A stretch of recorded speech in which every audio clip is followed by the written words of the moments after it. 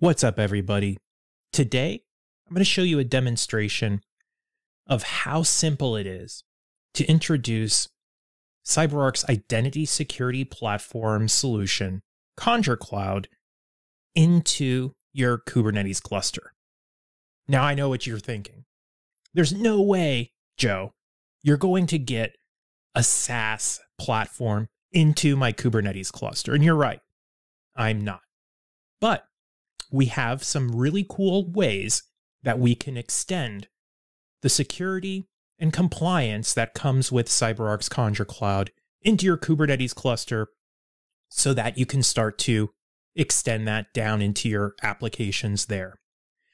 We're going to be using the external secrets operator today to help us manage the lifecycle of secrets within Kubernetes clusters. Now, this works with any flavor of Kubernetes you may have, whether it is a cloud-managed version or an enterprise version or just open source vanilla Kubernetes.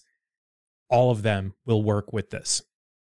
So first, what I'd like to do is introduce you to the concept of authenticators. Authenticators are the way that Conjur Cloud is able to quickly identify and authenticate workloads that may only exist for milliseconds. The way it's able to do that is by pre-configuring an authenticator service, a web service, that workloads can authenticate through, utilizing something the platform provides them in order for us to be able to evaluate who they are. Let's talk about it.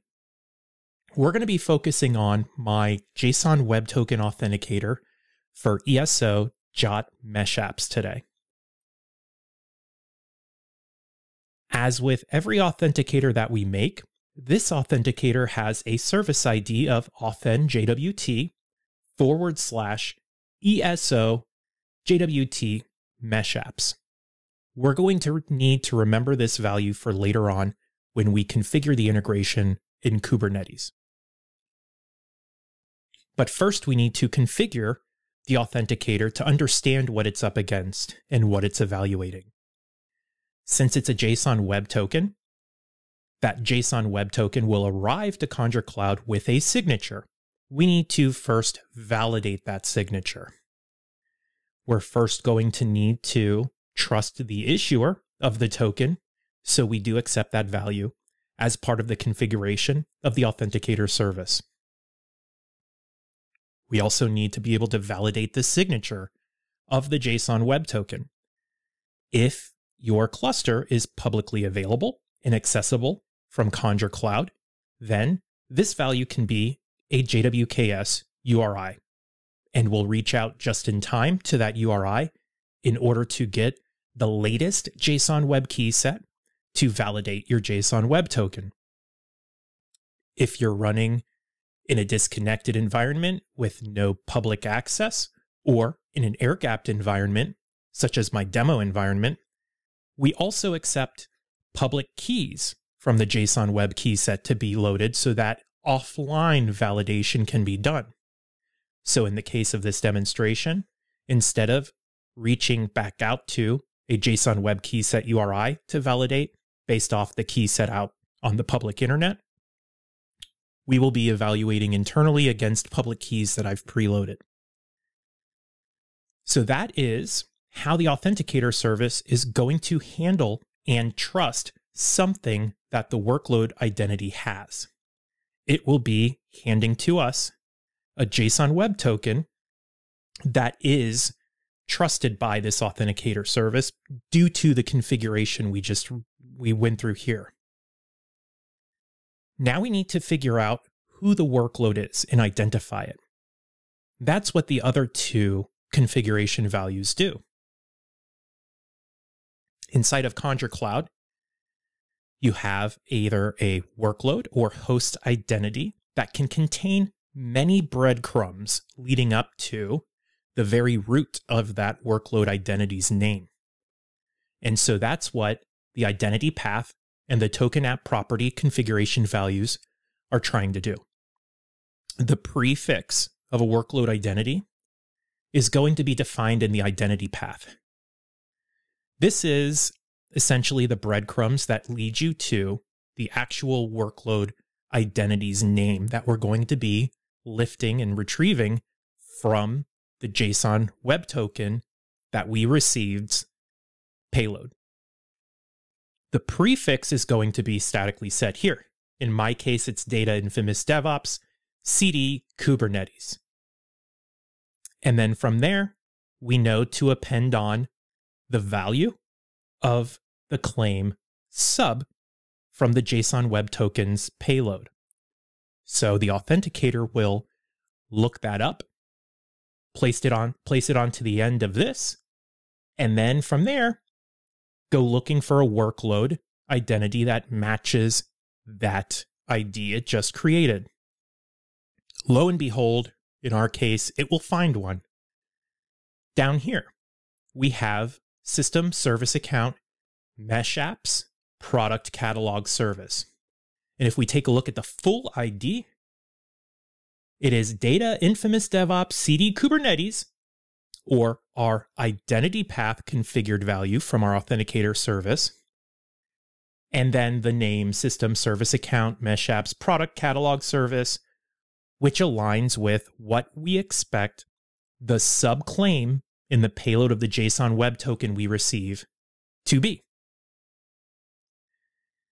System Service Account will always be the prefix of a Kubernetes service account on a JSON web token that's being evaluated. The namespace will be next. Mine is Mesh Apps. And then the name of the service account is the final piece of the puzzle. Mine is for my product catalog service. Once all of that is done, we have now validated the signature of the JSON web token.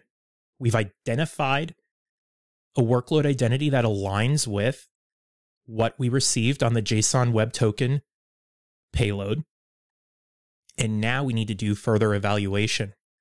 We need to check something that it is. We've already evaluated something it has, that JSON web token signature was handed to us. That's something it had, the workload identity had. Now we're going to process something that it is. In our case, I've set up a couple more values from the claim on the JSON web token, one being Kubernetes.io namespace. That value should be Mesh Apps. And another Kubernetes.io service account name, which should be my service account name's product catalog service. You're more than welcome to add on as many of these as you want in your own environment to make you feel comfortable. For the sake of this demonstration, we're sticking with these two. But all of these must be evaluated and pass in order for us to then be able to be authorized to retrieve the that we need. That is how authn-jwt works in Conjur Cloud when dealing with Kubernetes workloads. So with all of this configured now, we have our workload identity. Our workload identity has privileges to secrets that we may need. We're actually going to be pulling in these last three here, the address, username, and password. You can see that there is RBAC in place that allows it to authenticate and read to our eso.jwt mesh apps web service. So without this, even if I present all the proper information, I am not granted authenticate rights to authenticate over that web service. I will still be denied. There are many layers of security that need to be applied here to ensure that we are trusting it, it is valid, it is authorized. And then we'll also be able to see that it's a member of an apps group that's tied to that authenticator we've been discussing. By being a member of the group, this group is what is granted read and authenticate rights, and then it's inheriting it here from that group, as you can see. So with all of this set, we can flip over to Kubernetes to take a look at how it's done there. So here I am in Kubernetes now. I'm visualizing it through an application called Lens. And I have quite a few deployments out here, but we're really focusing on two namespaces, my external secrets namespace and my mesh apps namespace. My external secrets namespace was created when I Helm installed the external secrets operator. You can find it at external-secrets.io. Helm installing this gets it set up, gets it rolling, gets the namespace ready, and also adds a couple custom resource definitions that we can utilize. After we Helm install, we will need to create a couple. There's 5 custom resource definitions that are created. A cluster secret store and a cluster external secret. Namespaced secret store, namespaced external secret. And a newer custom resource definition called push secret. For today's demonstration, we're going to be focusing on secret store and external secret, the namespaced versions. For secret store, in the external secrets operator, this is how you configure the external secrets operator to connect to an external secrets manager. The external secrets operator's sole purpose in life is to manage the life cycle of secrets in Kubernetes secrets based on an external secret store that it's connected to. So what that means is, in my secret store definition, I'm only going to be configuring the external secrets operator on how it's going to authenticate and connect, in this case, to Conjur Cloud. So when we edit this and take a look at the definition, we'll see in our spec, we have a Conjur provider set up with JWT authentication. We're referencing a service account, providing our audience we want on the token that is going to be sent to us and generated. We're giving the service account name that we want to authenticate with, and then providing our service ID. Remember this from earlier on in the video, eso.meshapps. That is the service ID of the authenticator service we want this service account to authenticate through, and it'll be going through our public Conjur Cloud service for this demonstration.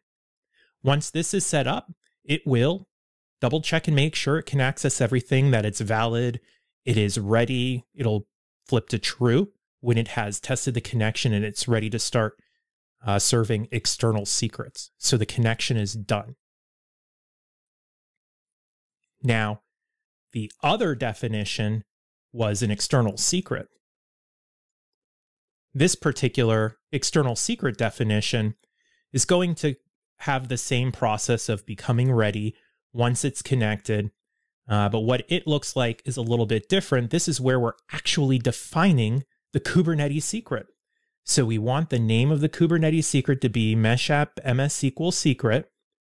And then inside of there, the data we want is our different secret variable IDs from Conjur Cloud. So I've got address, username, password, and the refresh interval is set to 2 minutes. So every 2 minutes, the external secrets operator will check in with Conjur Cloud to look for changes to these secrets so that it can be updated in the cluster Kubernetes secrets. Or maybe these secrets disappeared and they need to be removed now. Who knows? But it will manage the life cycle of those secrets going forward.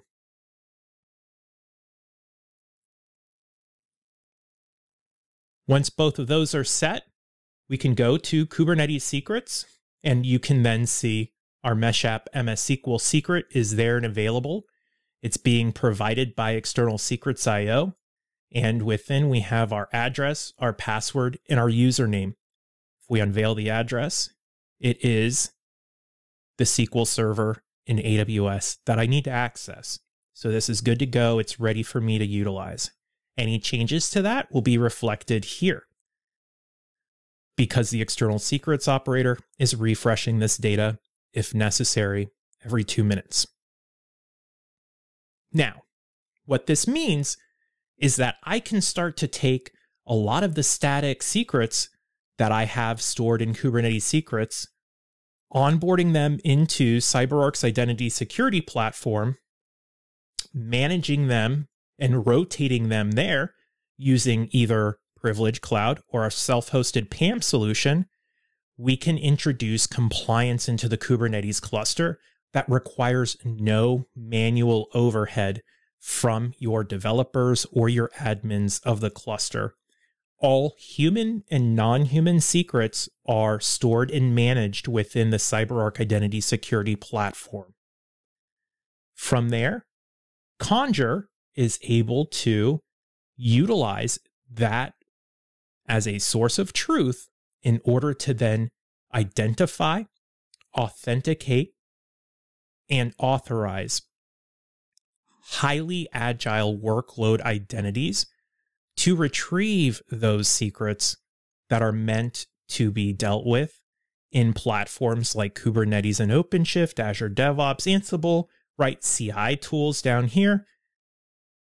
Anything that requires automation, CI/CD, ephemeral identities.